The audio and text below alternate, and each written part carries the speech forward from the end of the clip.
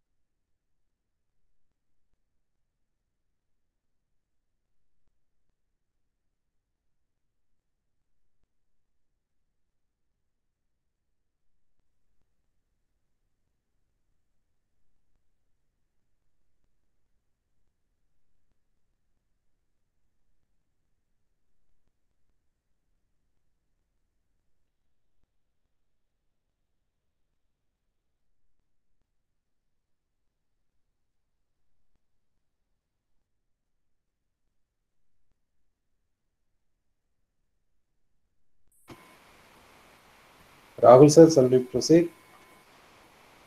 Yes, sir. Say, sir, please start. Yes, sir. Okay. Start. Good morning to one and all present here. With great joy and immense excitation, I feel privileged to extend my warm welcome to all presented here for the second day of 3 days FDP conducted by the Department of Electrical and Electronics Engineering and Association of Electrical and Electronics Engineers. I cordially welcome Dr. C. Vivekanandan sir, Professor and Head of the SNH Department, Dr. NGP Institute of Technology, Coimbatore.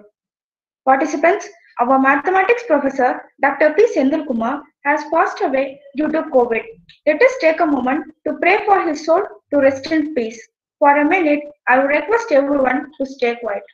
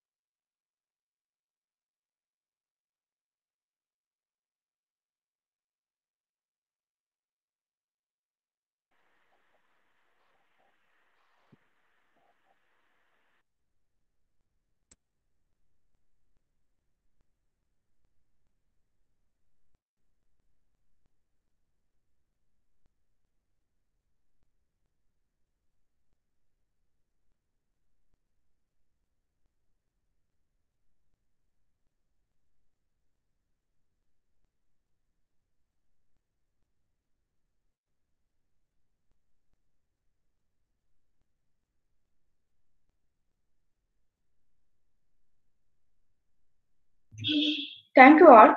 Now, I kindly request Dr. S. Jagannathan, Professor and Head, Department of Electrical and Electronics Engineering, to say a few words.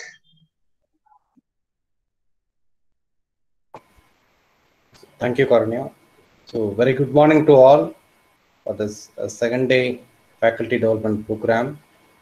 So, today's session will be a wonderful session handled by Dr. C. Vivekanandan sir, Professor Head and Senior Professor of our college. He is a person, he is a kind auto supported person. He is a expertise in electrical field. So I think today session will be a lot of informative sessions. I wish you all for this second day session. So Karanya, please take it. Thank you, sir. Dr. C. Vivekanandan sir, who is a professor and head of the SNS department, has completed his bachelor's degree, master's, and also PhD at Coimbatore Institute of Technology, Coimbatore. Sir has a cumulative experience of more than 30 years. He is also awarded with Excellence in Teaching by the Lions Club of Coimbatore. He has also published more than 36 international journals, 7 national conferences, 20 international conferences, and 10 consultancy projects. Now, I kindly request Dr. C. Vivekanandan sir to take over the session. Thank you, Karanya. Highly respected head of Triple Department of Dr. NGP Institute of Technology, Dr. Jagannathan, convener of this STP, Dr. K. Ramash Kumar, coordinators, Mr. R.B. Silva Kumar and Mr. J. Rahul Kumar, beloved professors from other institutions. Very warm good morning to one and all. So, though I am basically an electrical professor, presently I am serving as head of the Department of SMH at Dr. NGP Institute of Technology. And Dr. P. Sendil Kumar, who is associated with me for more than 5-6 years, even more than 7 years, right from SNS College of Technology. We are working together at Dr. NGP for the past 2 years. He is my best companion because he is a bit closer to my age, comparing others. They are all very young chaps. He is a bit closer to my age. So he was my best companion at Dr. NGP, and we were sharing a lot of things every day. Normally, we meet in the morning by 8:30 at in my room, and we have some chat for about 15-20 minutes about all issues, politics, academics, students, family, and a lot. And he reported some cough and fever before just before a month, and he was admitted in a local hospital there. For about a week or 10 days, he developed breathing issues, respiratory problems. So he was then admitted into ESA hospital.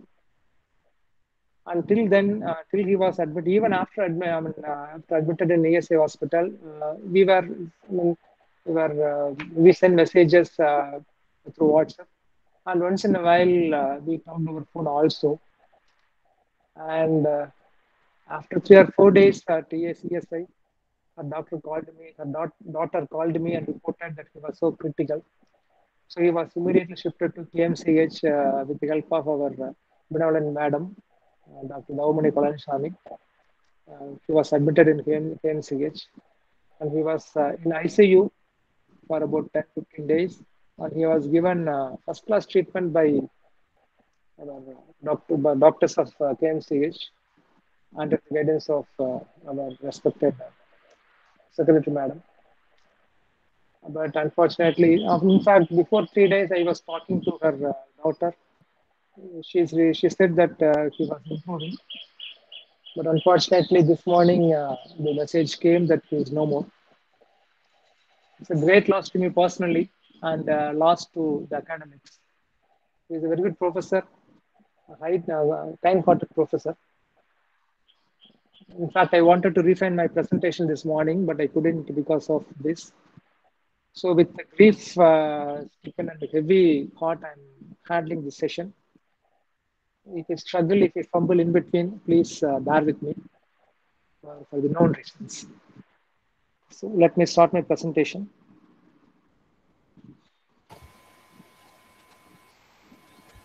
Yes, sir. Rahul sir, please remove one presentation.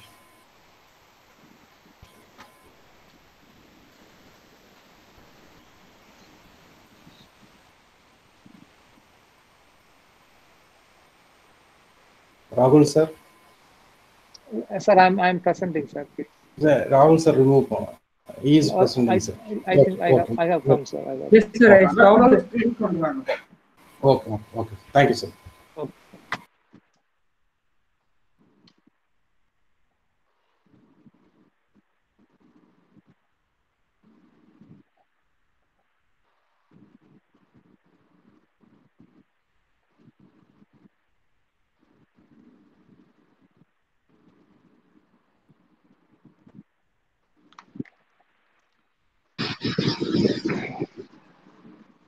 Good morning, everyone. So at outset, I thank Dr. Jagannathan and his team for bestowing this wonderful opportunity to be amidst you and to discuss something about the state feedback control and its application in power electronics.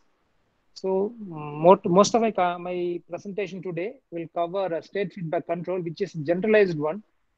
This is not applicable not only for power electronics, this is applicable for every engineering field, right from robotics, mechanics, design of systems, and control of torque and whatnot.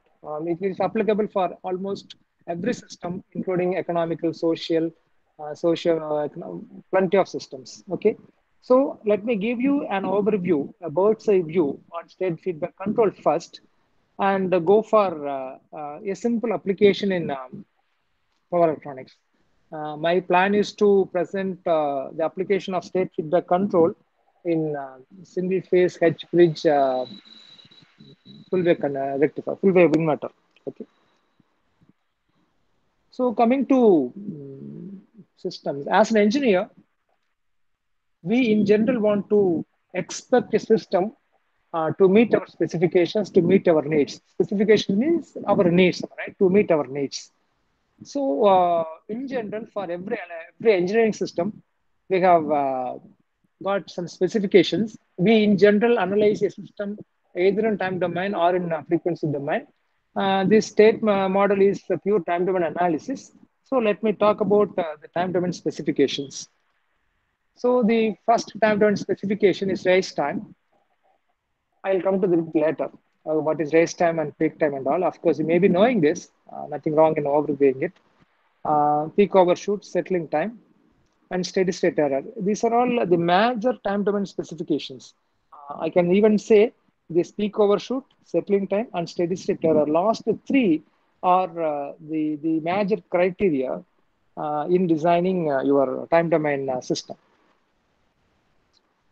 And whenever we design a system, we want the system to be stable in the sense it has to work as we expected as per our design, and without getting stalled or without getting exploded. Okay, so the system should not die or system should not misbehave during the operations. So that's called system stability. And there are some specifications on system stability. It is called absolute stability, marginal stability, and conditional stability. And we have, of course, bibo stability and other stability aspects, which we will not go into that because our concern is only about these things as far as power electronics or our engineering design is concerned. So absolutely stable in the sense the system will be stable with respect to a particular parameter, irrespective of the value of the parameter. That parameter may change from 0 to infinity. That parameter can take any value, because when we talk about parameter, it can be only positive value. So it can take any value between 0 and infinity. The system should not malfunction. Okay, whatever be the value of the system should behave as per our design and as per our requirement. And that's called as absolutely stable. And second one, marginally stable. Of course, the first one is never possible. If you take a resistor, if you take a voltage source, and if you take a current, you can never expect the resistor to behave normally, irrespective of the applied voltage. At one stage, it will burn out. Okay, so absolute stability is only a theoretical criteria, so that's not there. Marginally stable is the system is said to be at the verge of stability. We cannot say the system is stable or system is unstable. So it is like something like cat on the wall. Okay, so it may jump either this side or that side based on the environmental conditions and perturbations in the system parameter values. And coming to conditional stability, which is by and large is a practical stability, conditional stability. A system will be stable only for the predefined range of that parameter. Okay, the parameter value exceeds that, or the parameter value comes below this, the system may not perform as per your design specifications. Okay, normally when we design a system, we linearize the system. Okay, all the systems are highly non-linear. We design for the system to operate around an operating point, and we linearize the system around the operating point. So as long as the system parameters are bounded between this linear range, upper bound and lower bound, the system will behave as per your design or as per calculation. And once it overshoots or undershoots your predefined values, the system may behave erratically. The system may malfunction, the system may even collapse. Okay, I can recall that OCC, what we do for our DC shunt generator. Normally, what we do, we draw a OCC curve, which is an exponential curve, and we draw a tangent which is passing through origin. Okay, so the objective of trying that on the tangent which is passing through origin is we are trying to linearize that. Okay, the system will behave linearly. About certain range. I cannot draw it because I have no specialist to draw.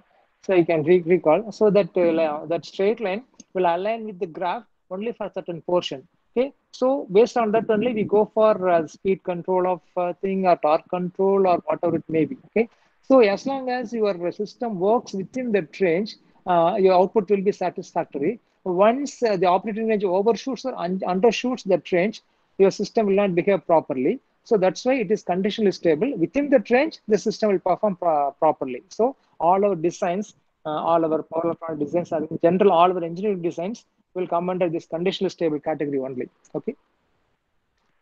And if you talk about stability, and in control system point of view, the stability is based on the location of the closed loop poles. Poles, the roots of the denominator polynomial of the mathematical model of your system. Okay, whatever be the system, as an engineer, we develop mathematical model for that.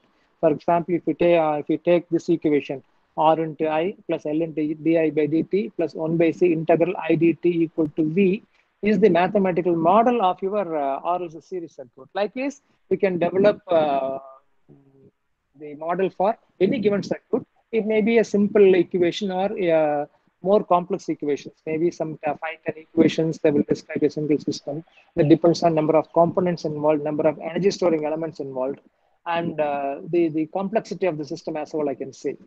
Okay, so if you take those mathematical models and if you take transfer function model, what we do, we write output Laplace of output variable divided by Laplace of input variable. Laplace of input variable. That then we get a numerator polynomial and denominator polynomial, and the roots of the denominator polynomial are the poles of the system. And the poles, the location of the poles determine the stability of the system. And when all the poles of the system, the system may have 3 poles, 5 poles, or 10 poles, even 20 poles. That depends on the complexity of the system. What will be the number of the poles? If the poles are located on the left side or the negative side of your real axis, or if the poles have negative real value, then the system is stable. Otherwise, the system is unstable. Okay. Let us see the response of the systems. Let's talk about only the poles which are lying on the left of a S-plane. Because once you take the poles which are lying on the right of a S-plane, it will be e power t, e power at, for example. So e power at, when t increases, that the power will increase. So it will reach infinity. So e power infinity will be infinity. And on the other hand, if the poles are on the negative side, it will be e power minus at. So when t increases, it will approach minus infinity, which is zero. The system is stable. Okay. So if we take only the poles lying on the negative of cycle, sorry, the left side of the S plane, you have real axis poles. That is, the poles will be on the real axis. And what you see on your right top is the impulse response of that poles. Okay. And the second one, the poles may be at origin. So the poles may be at origin. It is a bit tricky issue, poles at origin. Okay. And the impulse response of the system will be like this, will be exponentially falling down to zero. This is impulse response. And if you take complex conjugate poles, poles are complex conjugate pairs, because whenever the poles are complex, it will be a complex pair, complex conjugate poles. The impulse response will be oscillatory, as we see the third graph. Okay, on the screen. And again, another criteria which defines the system performance is how the system response will be with respect to time. Okay. Again, this depends on the type of the poles. Okay. There are three types of dampings. A system may be critically damped, system may be over damped, or system may be under damped. Okay, let me see the graphs of those systems. The blue one, that is data one, what you see right now on your screen, is underdamped system. The immediate next one, which is below that, data 2, is overdamped systems. And the last one is underdamped systems. Okay, which system we will choose? Because all these depends on the location of the poles. Because when you take your oscillatory response, the poles must be complex conjugate. When it is a critical response or it's overdamped response, the poles must be real, okay, on the real axis, on the sense, no imaginary part. And which type we will select? And if you select the last one, underdamped, if you see the system response is so slow, the system is so sluggish, and it takes longer time to reach the steady state. I'm sorry, longer time to reach the steady state. Okay, so the system is so slow. Okay, and if you take the one which is the middle one, the system raises sharply, and it reaches the final value, the steady state value, in lesser time. Comparing this is the faster response, right? The middle one is the faster response. It is reaching the steady state value earlier than the other two systems. And if you take the third system is a bit oscillatory, and it is better than the third one, but it is not as good as the middle one. Okay, these three responses what normally we have. So if you want to, which one you will choose? All these three are possible practically. I'm talking only about a stable system. So all these three are possible for a stable system. So which response we will select is the big question. Okay.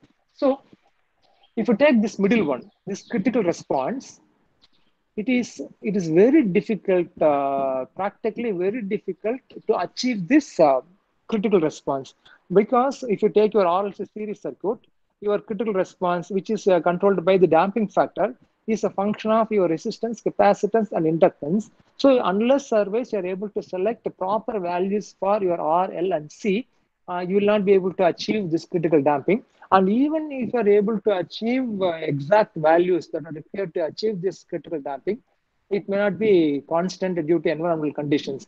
Maybe the moisture in the air, or the temperature, environment temperature, or other factors will influence these values, and there will be a drift in the values, so that your system will be no longer critically damped. You remove either upper or lower. Okay, and the third one, or which one is the top, is underdamped, which is oscillatory. But as long as these oscillations are well in control, we can accept it. So for these reasons, all our practical systems are underdamped systems. Doesn't mean all systems are 100% underdamped. We do have systems with overdamped. For example, if you take your lift operations, or if you take your door operations, these are all under this underdamped operations, sorry, overdamped operations, where the response is supposed to be very sluggish or supposed to be very slow. Okay. And so what they have concluded is a system must be underdamped. Okay, even in power system also, or in your power electronics also, we design the system to be underdamped. And in this concept, say a system may not be containing only your complex poles. A system by nature, inherently, it may have complex poles, it may have poles at origin, or it may have real axis poles. As I said, we are concerned only about the stable systems. Okay, yes, for a stable system, we have plenty of poles. And for example, if you take a complex pulse, it will contribute this oscillatory nature during your transients. And if you take your real axis pulse, they will contribute the exponential response during transients. And so your transient response of a system is the algebraic sum of these individual contributions. Okay. So a pole may give exponential response, a pole per complex pair give you oscillator response. There are 2 or 3 complex poles. They will give 3 different oscillations, and your final response of the system will be the algebraic sum of those responses at any given point of time. So if this is the case, we cannot decide how the system should respond, because when we try to adjust one, the other pole may get affected. And when their poles are much closer to each other, the response will be so clumsy. So we may not, it is very difficult for us to decide how our system to respond, or rather how to make our system to respond as per our specifications. So that's why we get into the concept called dominant poles. Okay. Um, so these poles, dominant poles, the stable systems, the poles will be only on the left of a S plane. We have several poles on the left of a S plane, and the first condition is the dominant poles are the poles which are closer to your imaginary axis, which are closer to your imaginary axis. Okay.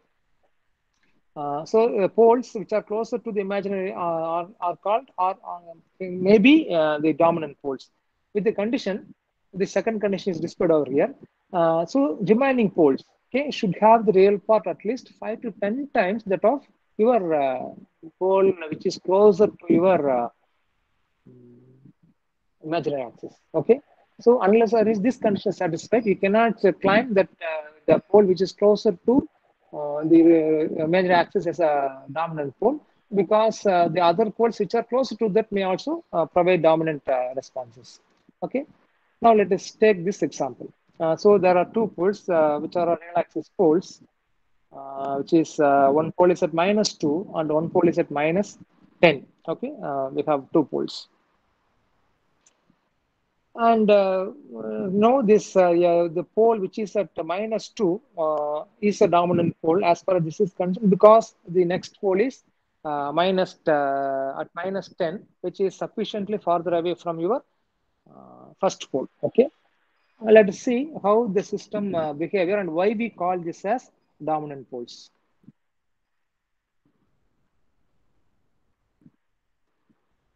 Okay, now let me open the file which I have created for this. No, I think you can see a file. It is a MATLAB command window what I have opened. And you see, I have defined this first system, which is G1. This is my system, what you have seen, which is given by 1 by S plus 2 into S plus 10. This is the pole system, what I have defined. And I have taken the response of these 2 poles independently. So for the first pole, and if you do a partial fraction and all, the residue of the first pole is 1 by 8, and that of the second pole is -1 by 8. So the first pole is -1 by 8 into S plus 2, and the second pole is -1 by 8 by S plus 10. Okay. Now let me run this. And let me load these things. So the it is run. Let me view its response using the LTI viewer. So LTI viewer is getting loaded. Yeah, it's there. Now let me import those 2 systems here. So this is G1, all the systems, G11, G12, that is subsystems, and G1 is the overall system. Of course, now you can see 3 graphs on your screen. Okay, the red one, the blue one, and the yellow one. And let me add the legends so that you can understand. Yeah, we got the legend. Okay, so the blue one is G1, that is your first or the overall system, right? And the red one is G11, that is your G what is G11? G11 is this one, right? Your the pole which is closer to your um, what your imaginary axis, and G12 is the pole which is farther away from the imaginary axis, whose response is given in this yellow line. Okay, is it yellow? So it is yellow line. Okay.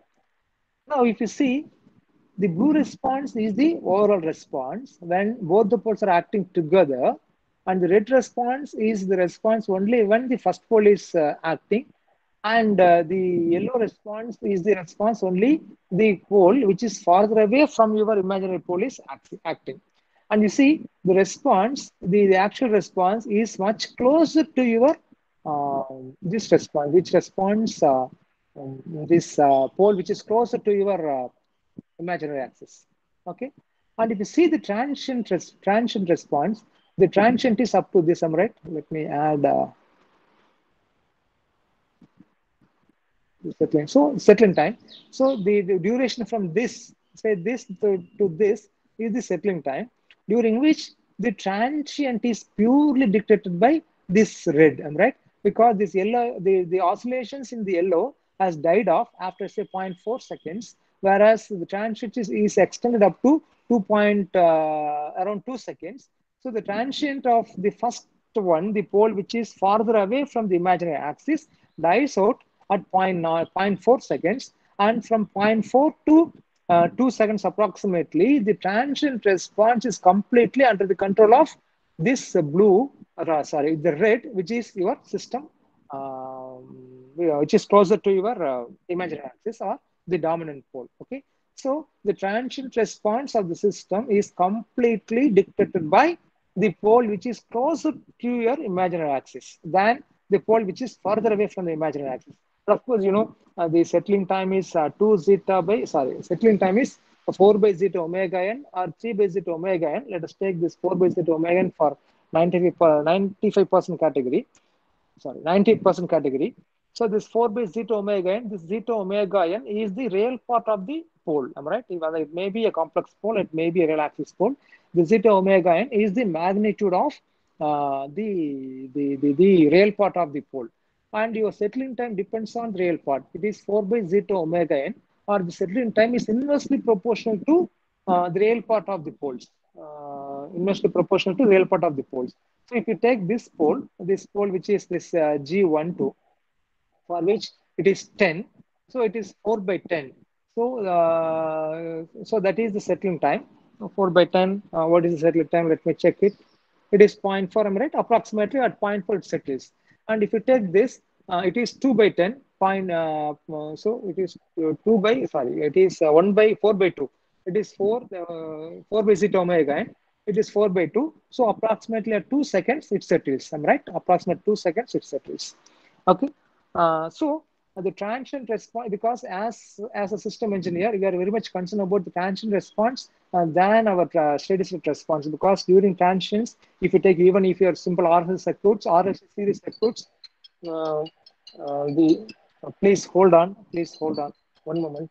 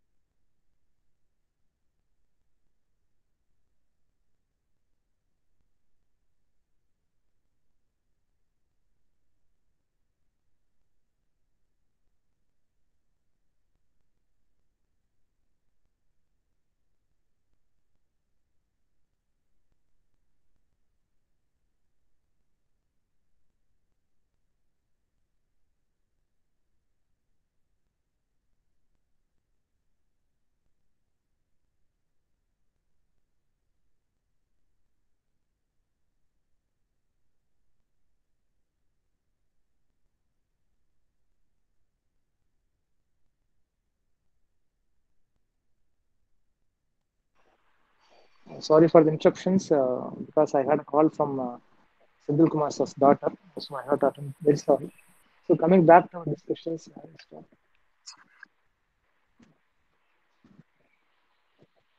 so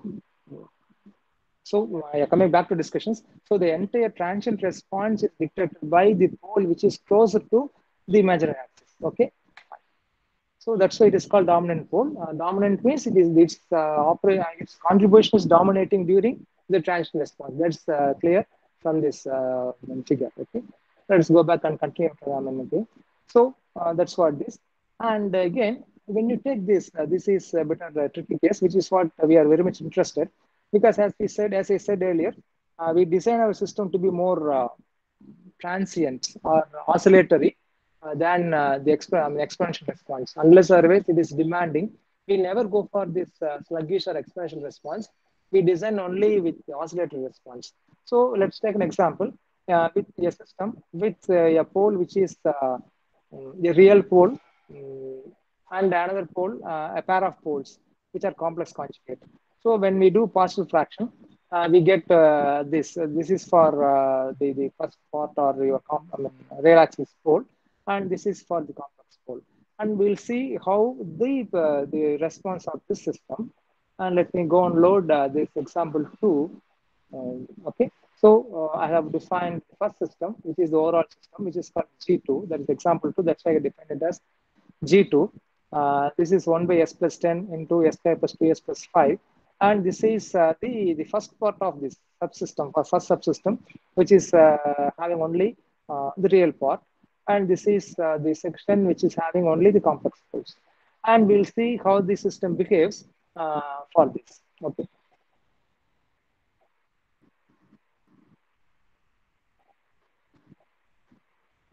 And let's load those systems, all the three systems, and we'll see how the response is. Okay. So let me get the characteristics. Let me take the peak response.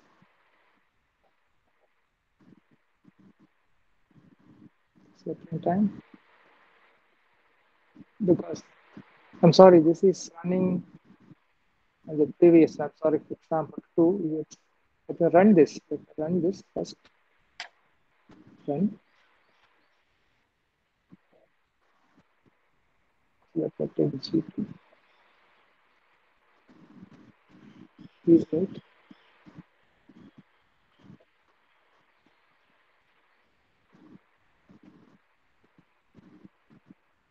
Okay, let me take G2. Please wait. It's capital G2. So the system is there. So G21, G22, G21, yeah, G22. So we have this complex pole and real axis pole. Now let me go and do this analysis. I'll do it here.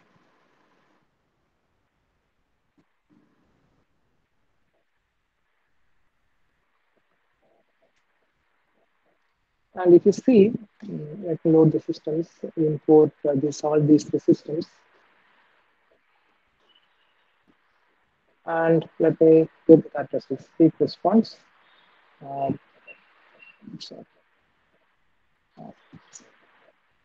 Stage time. Settling time. And let me have the component legend.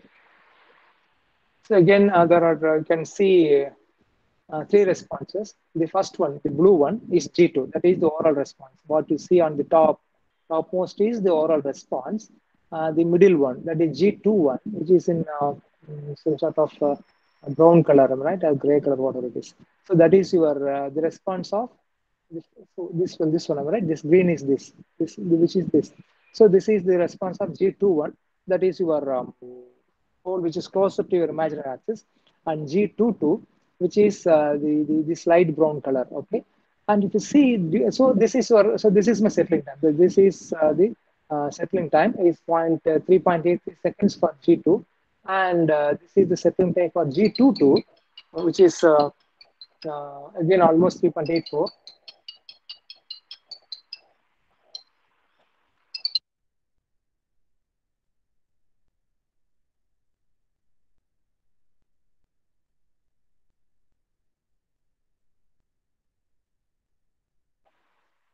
Okay.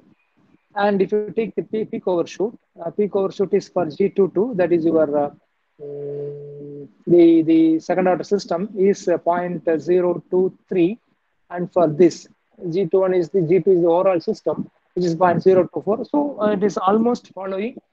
This is your overall response is almost or 99.9% matching with your second order, the pole which is closer to your imaginary axis. So that is your dominant pole. So this is the dominant pole. G two is the dominant pole for G2. Okay. So G22 is this the real axis pole. Okay, fine. And the advantage of this, the concept of this, we'll see next. Okay, fine. And now let us get into the state space analysis, which is of course the x dot x plus bu y equal to cx plus du, where x is your state vector, your e is input vector, y is output vector, a is input matrix, a is system matrix, b is input matrix, c is output matrix, and d is transfer matrix. And for all practical cases, d will be almost zero because d couples your input and output directly, which should not happen.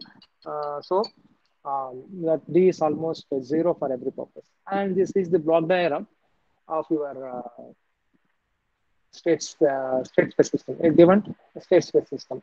By default, your state space system is an open loop system because there is no feedback. Okay, this only this. If you take this is only internal. Okay, and this is not a feedback of signals. This is for realization of system. It is not feedback. No signals are feedback. We try to realize the system, so you cannot claim this as a feedback. So you see no variables. Feedback in the sense that should be taken back and compared with the signals or input signals in general. So no, neither output nor other states are taken back and compared with you. So by default, a state space system is an open system. Okay? So this diagram is that. And coming to, I'm not going deep into that analysis of state model, and let's come directly to the controllability concept.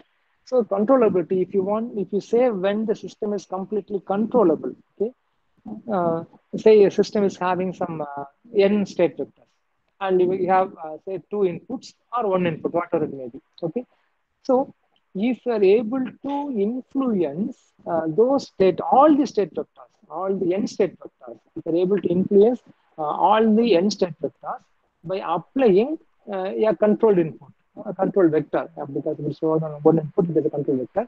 By applying a control vector over finite period of time, then the system is said to be completely controllable. In the sense, by giving an unconstrained input, you should be able to influence all the states, maybe directly or indirectly. In the sense, your input may influence a state variable directly, or it may indirectly. For example, if you give an input u, whether u1, that u1 may disturb, say, x3. X3 in turn may disturb x1. X1 in turn may disturb x4. Okay, so like this, X4 is also getting affected by the changes in U. Because either directly or indirectly, if you are able to influence all the state vectors by applying a control vector, then the system is to be completely controllable. Again, a state variable may not be affected by one input. There are more than one inputs, but if it is affected by the second input, that's also good. Okay, so one way or the other, by applying an input, you must be able to influence the state vector, all the state variables. That is called your controllability. Okay, that's the general definition is given out here.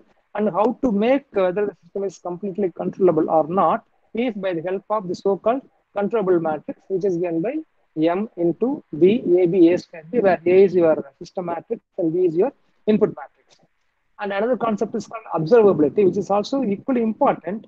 But for this presentation, let me skip this observability. Okay, let me give an overview. Observability means, so in practical systems, you may not be able to tap all these state variables. The reason is, one thing, the state variable may not be available for measurement. For example, if you take your DC motor, say your EB, back EMF, is one of the state variables. We can never measure your EB. That's known, am I right? So that is not measurable, number one. And the second cause is The sensors are too costly to measure it. Okay, a sensor which is available to sense a particular state variable may be much costlier, and you may not be able to afford it. That is second case where you cannot go for direct measurement of your state variables. And the third case, the measured state variable may be polluted by noise, which is unavoidable, maybe due to the inherent nature of the system. The measured state variable influenced by high noise. So it is very difficult to filter out a noise because we will not know which one is the noise signal, which one is the actual signal, and parameter signal. And also we may not be able to spare our time and energy to identify which one is the correct signal, and by applying different types of filters and all, again that's ruled out. Okay, so in those cases, but of course, output is always available. Whatever be the system, if you give the input, output should be available. Otherwise, we cannot take it as a system. So output is always available. And in most of the cases, output will be one of the state variables. You can recall that output will be one of the state variables in most of the cases, though it is not mandatory. So if you always our output is available for measurement. So by measuring the output over finite period of time, if you are able to estimate all the state variables, then the system is said to be observable. Okay, by measuring the output for a finite period of time, if it is possible to extract the information or estimate all the state variables, then the system is completely observable. So it is only possible when your output contains the information about the states. Then another issue, I will not go into that. Okay, so why we do this is the next concept, what you're going to see, the state feedback. So if you want to have successful or useful or efficient state feedback, you must be able to get all the state variables so that you can implement the state feedback control. But as I said, because of one reason or the other, the state variables may not be available for feedback. In that case, we go for observers, state observers, maybe full order observers or reduced order observers. Full order observers means whether it is available or not, we are going to estimate the state variables. Reduced order observers, we measure only the state variables which are not available for measurement. Okay, you can go for either one of this. And we get the state variables from the output. We measure the output and we estimate the state variables. And these estimated state variables are used for state feedback. Okay, that's enough. I'll go to next.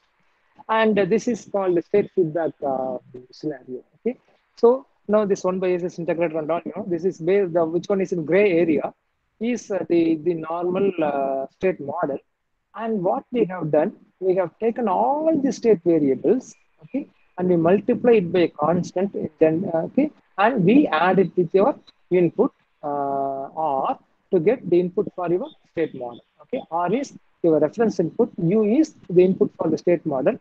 In the previous case, okay, not previous case, so U is R minus K into X, right? So U is R minus K into X. So this structure is called state feedback control. Okay, and normally there are two types of controls as you're aware of. One is called tracking, and another one is called regulation. Okay, tracking in the sense when the input is changed, output is also changed. It has to follow the input. Output has to follow the input. For example, when you drive a car, if you give more throttle, the car should move fast. And when you apply the brake, the car should come down. And similarly, that's called your tracking. And regulation, if you take, and you say you might have come across the voltage regulators 7805 and 7905, 7812 and all. So these voltage regulators are fixed at the output end of your rectifier. So this voltage regulator input may be fluctuating. There are two things. Input may be fluctuating, there are input perturbations, and there may be changes in output load current. Irrespective of the input perturbations and output load current, the output voltage should remain constant. In the sense, you are regulating it, right?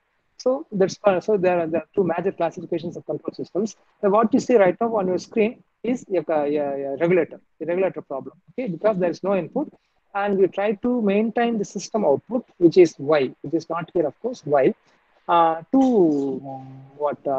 meet our specifications. Okay, that's what I go on here. And when you apply your mathematical knowledge, your x dot, your R equal to 0, so E equal to minus K into X. Okay, the previous case it is C, so it is minus. So this minus is brought and put over here. So this will be plus. So R is 0. So having that in mind, if you see this, you can get this block diagram. So when you do simple mathematical operations, what you get will be x dot equal to A into x plus B into K into x. This is very clear from this figure. So I can say A minus BK into x. Okay. So this is the equation of the state feedback system. And there is no input. So input is missing. So it is an autonomous system or the unforced system. That is the right word. This unforced system. So the roots of this are the eigenvalues of this A minus BK are going to determine the system response.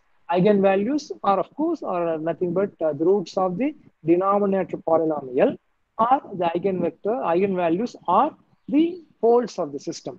And this is a very simple concept. So eigenvalues are the eigenvalues of A minus BK are the poles of closed loop poles of this feedback system. The system has become feedback. Earlier I said it was an open loop system. Now with the help of this, it has become closed loop system. Okay. So now A minus BK dictates the response of the system, because the A minus BK, the roots of A minus BK are the poles of the system. The poles determine the system response, and so A minus BK as a whole determines the system response. So A is fixed because the system matrix we cannot change. B is also fixed, which is this input matrix which we cannot change. So the only available freedom is in this parameter, which is K. So by properly selecting K, we can make the system to comply with our specifications. That is the objective. Okay.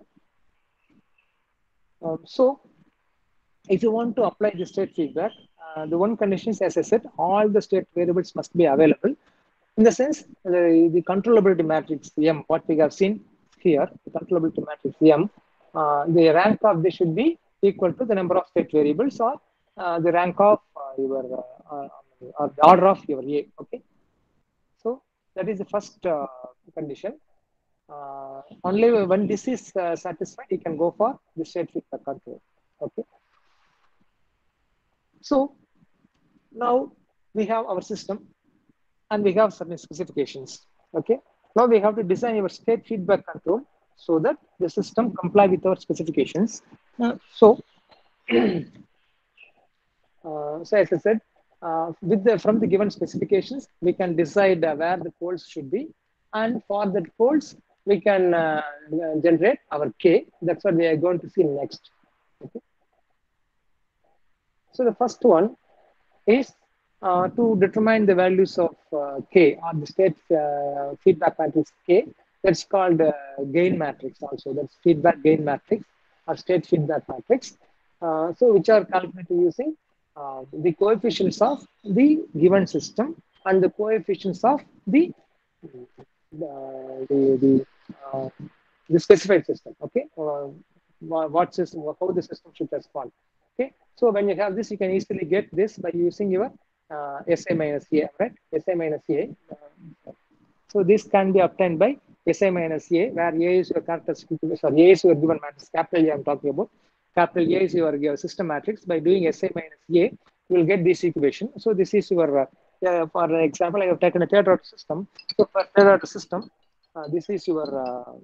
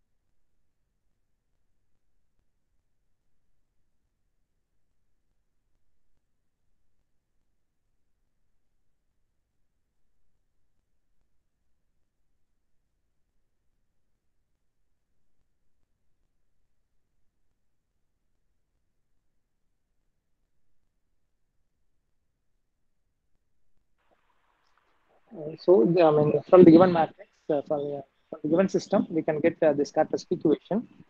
Okay, so we are concerned about these coefficients A1, A2, A3, and from the desired for the desired system, we have to get the characteristic equation.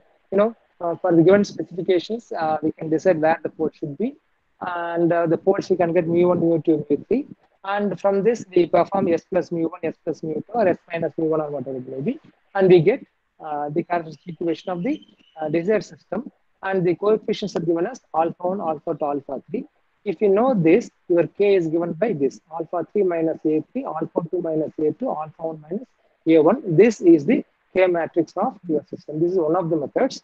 And the second method, of course, the equivalent MATLAB command is K equal to place A, comma, B, comma, P, where A is your system matrix, is n by n matrix, B is your n by 1 matrix for a one single input system, P is the poles where you want to have your desired system, how the system should respond.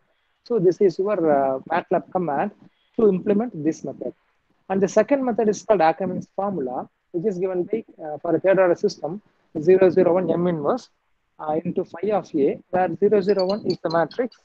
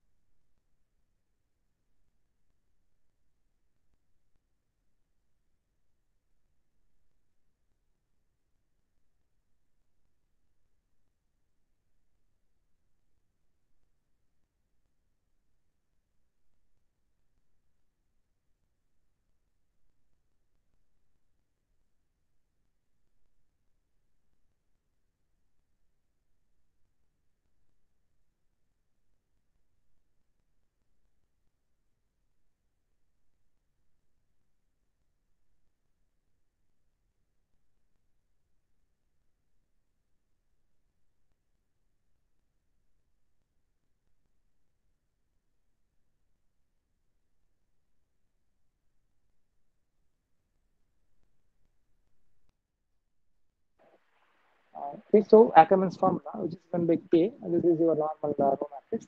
M is the thing what we have seen earlier, that is your controllability matrix, that is given by this. So this is your, this is what you see, this is your M. So you can get your M. So we have M, and then finally we have your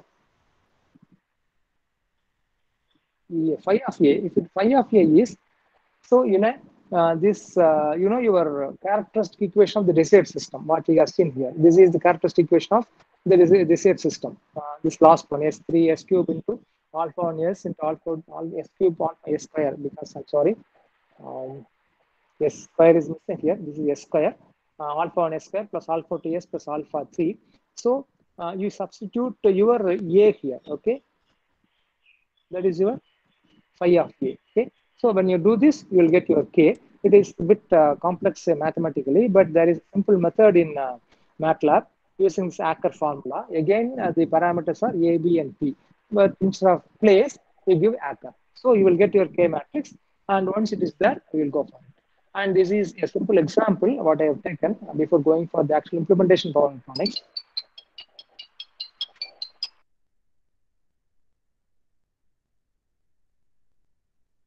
This is a simple matrix. So this is in controllable form, so there is no need to check your controllability. And so for these two systems, the SA minus A,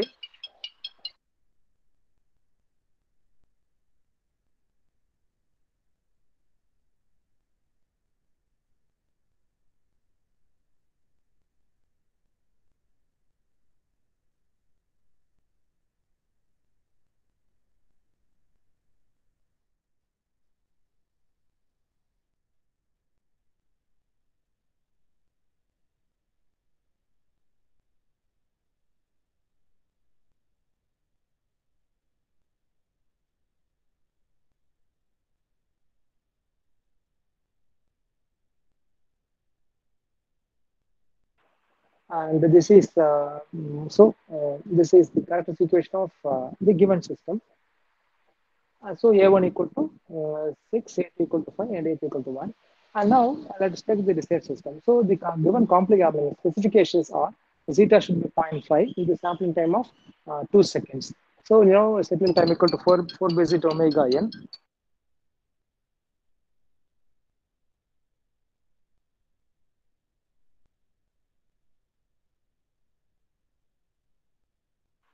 4 by zeta omega n. So on omega n, zeta equal to zero point 0.5. From these two, I can get value of omega n equal to 4 radians per second. So dominant parts will be minus zeta omega n plus or minus the omega d, as I said, the real parts of the pole. Okay. So which is at minus 2 plus or minus j23. So now we have concluded when the poles, complex poles are this, I'll get this specifications. I'll comply with this specification. Okay, so I have to take my third pole because the system is third order. So I have to take third pole at 5 to 10 times to the right of, to the left of my available poles or complex pole or dominant pole. So which is minus 2. So I have selected minus 10. You can take anything between minus 10 to minus 20. You may ask, why can't I have minus 50 or minus 100 or minus 200, wherein the response or the contribution will be almost zero. But when you have your poles farther away, very farther away, over your left half of the S-plane, the system will be highly prone to your noise. You can see that when you take your body plot, after once it crosses 0 dB line, and after 3 dB on your bandwidth, sorry, not bandwidth, after 3 dB line, it has to fall sharply. But when you have poles further away from your imaginary axis, it will be somewhat lesser slope. So it will be highly prone to noise. So it is not advisable to go for poles with higher negative real axis. Okay. So this I have got mu1, mu2, mu3. So when you do your this process, mu1 n into mu1 plus s into mu2 plus s into mu, because this has become plus because this value is minus. That's why I said this is minus or plus. So this is what I get. So this is the characteristic equation of the desired system, from which I can say alpha 1, alpha 2, alpha 3, which is 1456 and 160 respectively. Okay. Now let me go and check the performance with the MATLAB. So let me load example 3.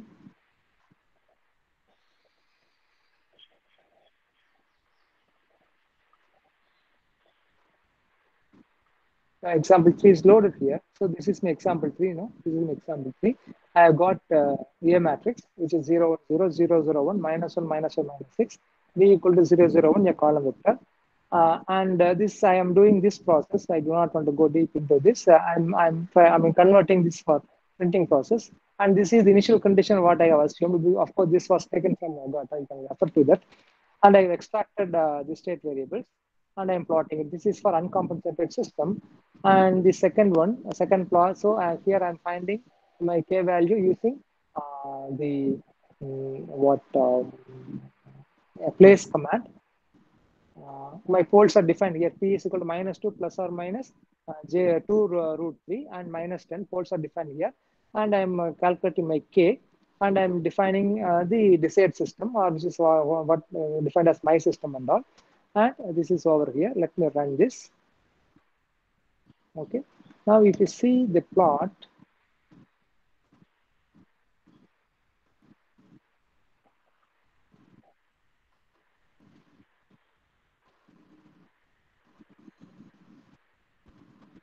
where is the plot? Plot is missing. Just a minute. Let me run.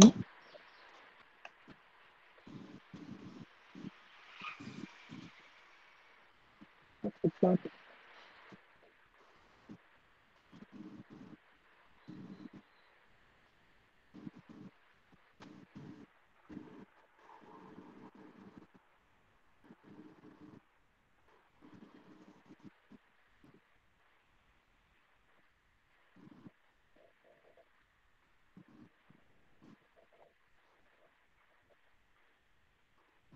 The plot is missing. Let me try with this.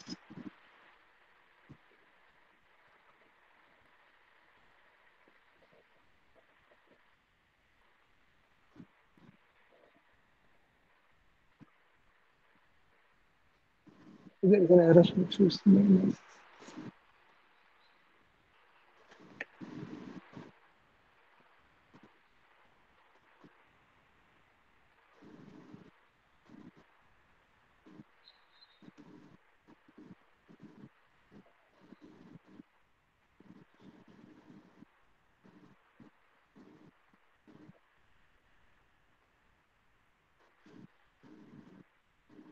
So it is not running. So this is what I, please hold on. So fine. So there is an error. So let me correct it and send it to you later because I don't have time to correct it. So fine. So this is how we design our systems. This will work. This will work. I'll show you if time permits. I have some time. Let me go get into that major thing, which is design of your how to design your alternate circuits using this. Okay, so this is the circuit, very simple circuit, which is for your single phase full bridge rectifier. Okay, H bridge rectifier. This is your single phase rectifier, and this is your PLL to generate your signals, reference signals.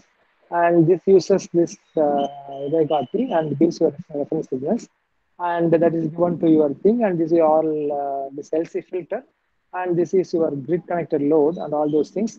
And if you run this, it's getting compiled. Let's wait for some time.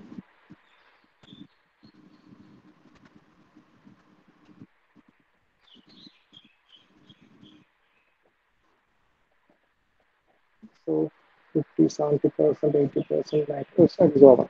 So if you see, this is the response. This is the response of the system.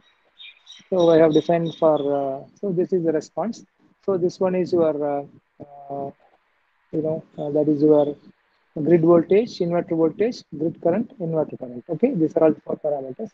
Grid voltage, inverter voltage, grid current, inverter current. Okay, and this is inverter current. This is a grid current.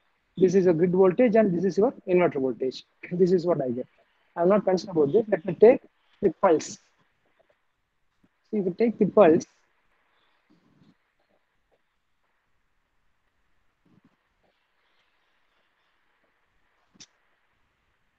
okay,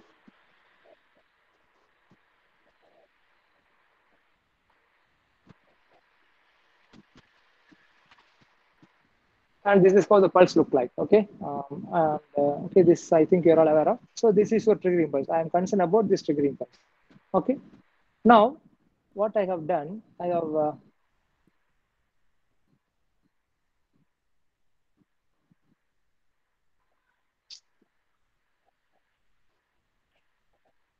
so you take this circuit. So it is the same. It is similar to your previous circuit, except that I have used the state feedback controller. This is the state feedback controller, which I have used here. This is your previous circuit is still there. This first circuit is intact. What I have done is I have added this to this thing. Okay. Now the pulses are generated. See, the pulses are coming over here. Okay. This is your given to your PW inverter. Here it is given from your previous controller. Here it is given from, this is your PID, sorry, your state feedback controller. And this is your control gain matrix. So this is where you're supposed to enter your matrix values, K values, and all those things. Okay. I haven't designed it because I was to design these values this morning, but couldn't because of the known reasons. So this is by default you're having something, and let's see what it comes, what we get. So now this I have taken the state variables directly from the system. Okay, here what is my state variable? Here I have taken the grid variable is yes, sorry, not grid variable as the reference. Okay, we have to give the reference. The grid variable is given as the reference. This is your R input, and the state variable X and the output are my filter output. Okay, so that is your H bridge inverter. Then you have LC filter.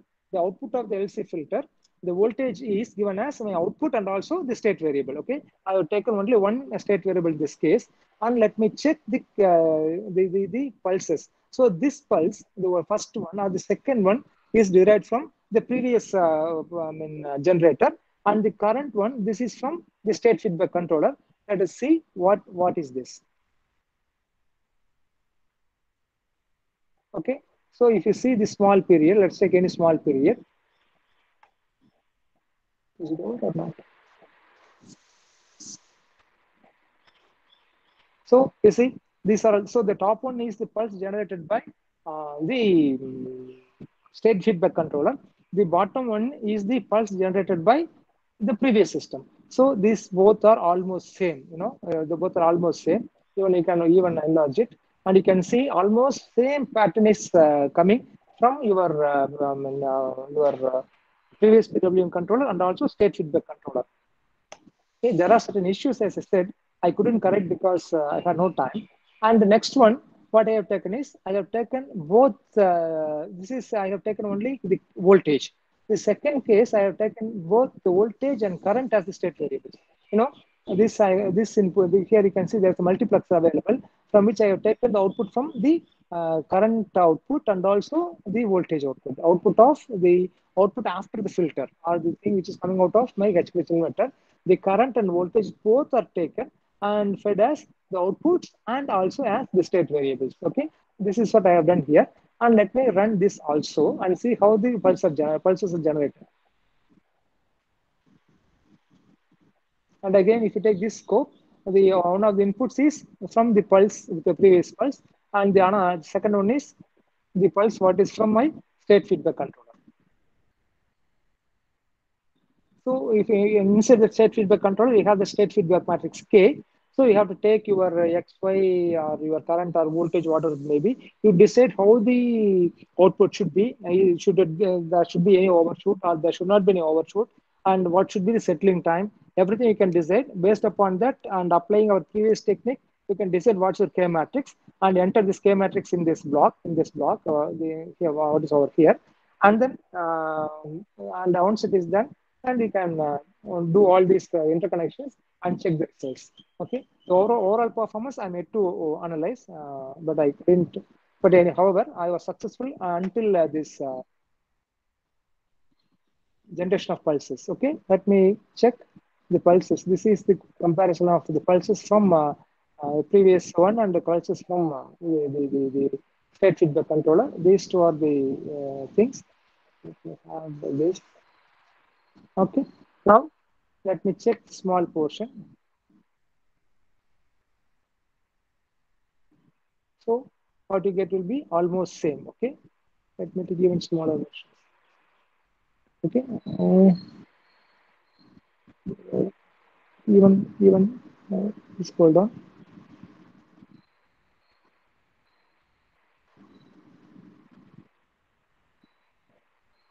So small variations, right? There are small variations between the previous and current one. We have to sit and analyze. Okay, here you have a better width of pulse width, and here you have lesser pulse width, and this pulse width and this yellow and yellow, sorry, blue and blue, red and red are a bit higher in our state feedback case, and the performance we have to see. As I said, I had no time to analyze the performance. So when two parameters are included, when I included current also, there is a change in the triggering pulse. So it may further improve this system performance, which is left for analysis. Okay, so likewise, so that's objective. So likewise, you can select your state feedback controller, decide what are all your feedback parameters and what should be your performance criteria, and based on that you can select your K matrix, design a K matrix. So check enter the values of K matrix over here, and then you can run this. Okay, so this is a cool idea about designing your state feedback controllers for your power electronics applications. I'm not good in power electronics. Had I been good, I could have solved all these things. So I was also struggling some time back to get this output. So I was halfway through only, honestly speaking. But I'm sure that if you proceed, definitely you can get a better approach using the state feedback controllers. Because if you see the research articles, to the best of my conscious knowledge, only lesser articles are available based on state feedback control. But if you take your MATLAB and if you go refer your examples, go to your reference section, if you go for examples, there are plenty of examples given uh, to make your torque control, to make your speed control. There are 20 or 30 examples are available using your state feedback method. Okay, so you can refer to those methods. It is still a powerful method, and you can try implementing this state feedback method for one of your proposed systems and check the analysis. And the advantage of this is it is much simpler than your complex this system. So you have to measure your omega, you have to modulation index and all those things. You have to decide that is you can overcome those complications, and you can decide your a better state feedback, a better controller using your state feedback. That's all from my side. So with this, I couldn't fully because I had one more item also, that is how to develop your state model for your single phase full bridge converter. How to yesterday I had a discussion with R.B. Kumar sir. He's one of my scholars pursuing PhD, and we have seen how to develop the state model. So from the different sections, we calculated the current and voltages. From those, we developed a block diagram model. From the block diagram model, we developed the state model. The one thing where we left out is this firing circuit. Okay, that could be obtained from this part. Okay, so that barring that, we have all completed the design of that, but we couldn't present because of the time constraints and other issues which are coming over to me. So with this, I thank the participants for their patience hearing, despite my interruptions due to their own reasons, because Sindhu that was calling me in between. I had to attend that also. And despite all my odd things, I have made a presentation which may not be as per your expectations, which may not satisfy your expectations, but very sorry for this. But I have done my duty to the best of my knowledge. Thank you very much, please. Thank you so much, sir. Thank you so much. Thank you, sir. Thank you. Sir, questions? Yeah, questions. There are some questions in chat box, sir. Chat box. Okay, let me check the chat box. Okay, sir. First question from Armuga Babu, sir. Please. Why we are preparing unit step response in control system, then other inputs like ramp? Fine. It's a nice question. So we have, if you take your inputs, there are 4 standard inputs. That is impulse, step, parabolic, and ramp. These are all the 4 inputs. And if you take impulse, it is 1. If you take Laplace transform, and if you take step, it is 1 by s. Ramp, it is 1 by s square, and parabolic, it is 1 by s cube. And if you want to test a system, obviously you may have to, because if you take any practical system or any practical input, you can classify that practical input as the combination of these 4 inputs, okay, or one of the inputs or combination of these 4 inputs. So if you want to analyze a system, our analysis is meant only for linear systems. So you can, with the 4 different inputs, you can analyze the system, and you can add the responses of these 4 inputs to get your overall response. That's what we normally do in this linear system analysis. So it is highly time consuming and not possible to test your system response with all the 4 inputs. So if we, and of course, if you take your impulse, step, ramp, and impulse, if you take impulse, it is 1. If you take ramp, it is 1 by s. So in Laplace transform, 1 by s is integration. So if you integrate impulse, you will get your step. If you integrate your step, you will get your ramp. If you integrate ramp, you will get your parabolic. So 1 by s, 1 by s square, 1 by s cube. Okay. So just take response of one input, and you can integrate or differentiate to get the response of other inputs.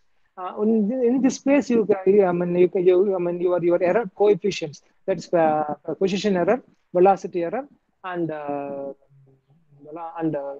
acceleration error coefficients. These coefficients are come in handy. So you take the response of one of the inputs, and you can analyze the system response for the remaining inputs. Out of this, a much simpler and more practical input is a step. That's why we go for step. Thank you, sir. One more question, sir. Please, sir. From Sarananji. Very good afternoon, sir. We are using MATLAB software for control system concept simulation. Is there any other software tool is available to simulate the same?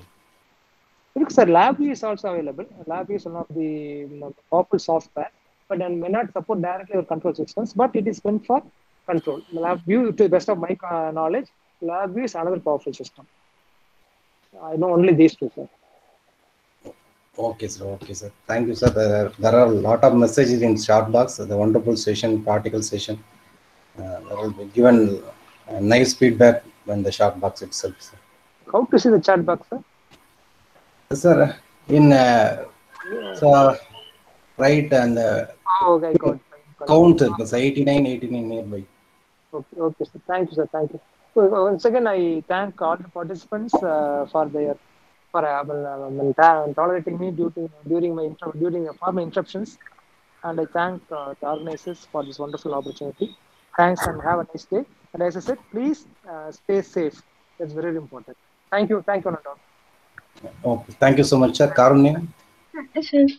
On behalf of Dr. NGP Institute of Technology and Department of Electrical and Electronics Engineering, I give a heartfelt vote of thanks to the resource person, Dr. C. Vivekanandan sir, for sharing his thoughts, which will be definitely encouraging us in our future events. Sir, your thoughts have enlightened our mind.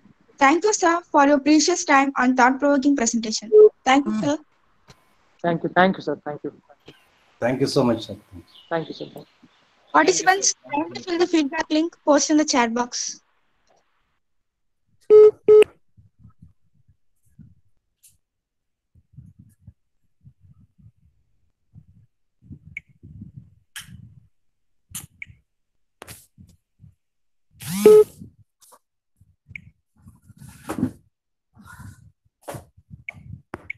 Late जा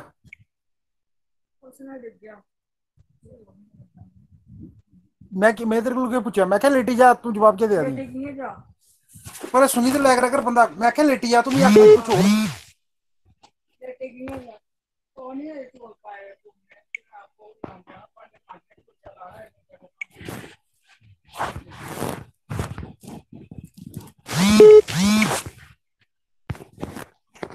मैं लब गई पूरा लफाफा देना ना पूरा लफाफा खाई होना है चक्कर पारे दा Okay, sir. Please. जिधर लफाफा आया ना जब उसे ले आया ना पूरा खाई होना दिख रहा है तो उसे भी पता कि दिखा था लोग में चुकना किया मैं तारी बड़ी बच्ची वो इतना भी मारता है Rahul sir, you may mute him, otherwise you may remove him, no problem. नहीं वो इतना भी मारता है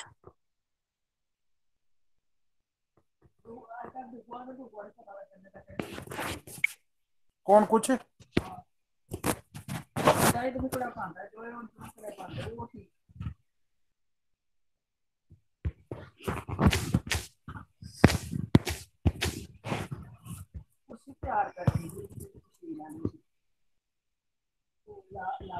बाबू बाबू बाबू पप्पू इन्हें नहीं दिंदा सारे ने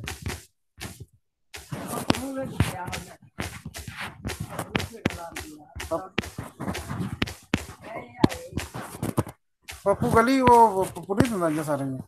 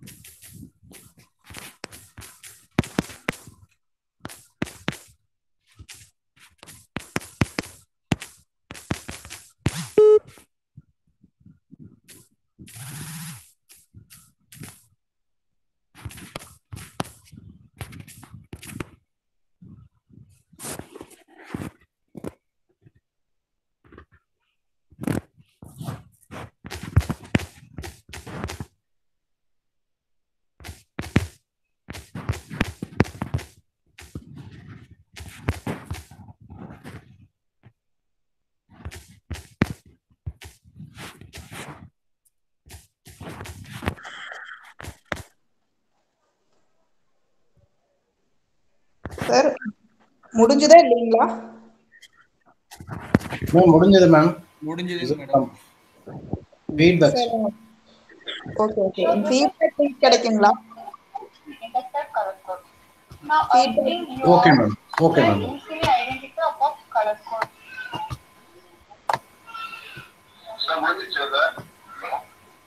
சார் முடிஞ்சது sir.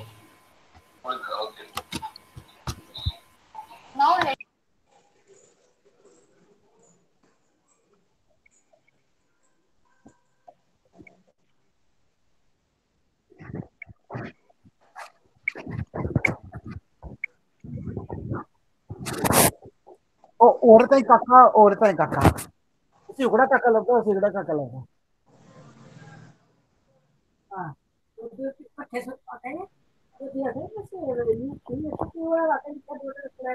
Google butte lande waduh akhirnya masa ba oh sendiri oh kalau kamu kurang kaya apa itu ada kuliah kan itu pernah nah jadi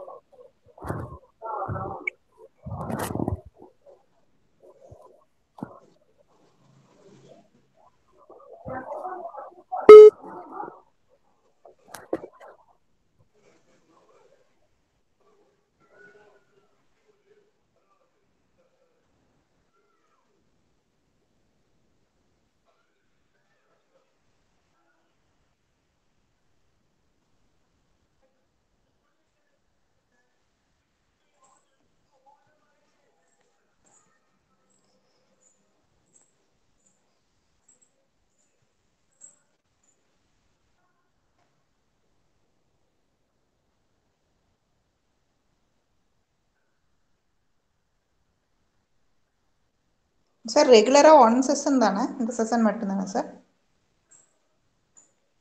ஆமாங்க மேடம். Okay okay sir. இன்னும் ஒரு நாள் இருக்கு, நாளைக்கு மட்டும் இருக்கு இல்லைங்களா? நாளைக்கு ஒரு நாள் இருக்கு. ஆமாம் சார். Okay okay sir. ஓகேங்க சார்.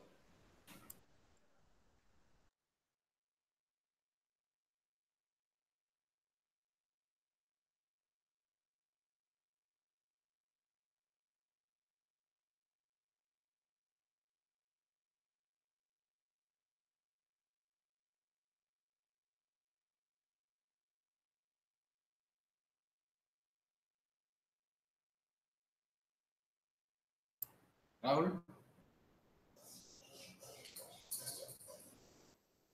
ராகுல்